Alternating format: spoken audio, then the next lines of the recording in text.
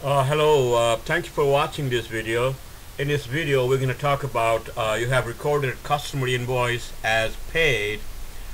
In fact, it hasn't been paid, so how do I reverse that payment entry?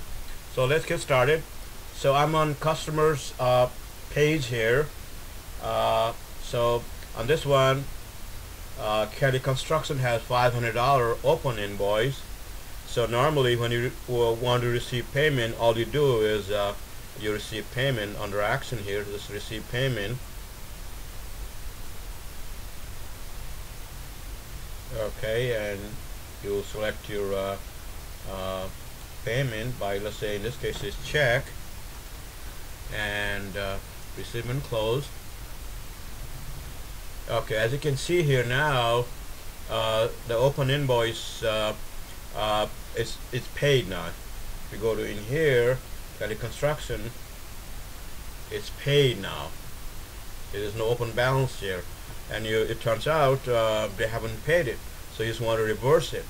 So all you have to do at this point, I'm on Kelly Construction customer page here. When you go there, you will see the invoice here and the payment here. Just this one, you can click any place. Just payment in here, click that one. So it will take you to receive payment screen, and at the bottom you will see more. Just click more and delete. They give you some message here. Say yes. Now as you can see here on Kelly Construction customer page, you see open invoice $500, as if nothing happened now. So you have reversed the payment entry and everything looks good. So that's all we got to do. Pretty easy. Thanks for watching. So if you have any questions, you can always visit our website. It's newqvr.com. I'm on our home page screen here. So from here you can click navigate to any place you want.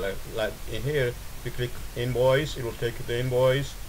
If you click receive payment, so it'll give you all kinds of help, very helpful tips in here.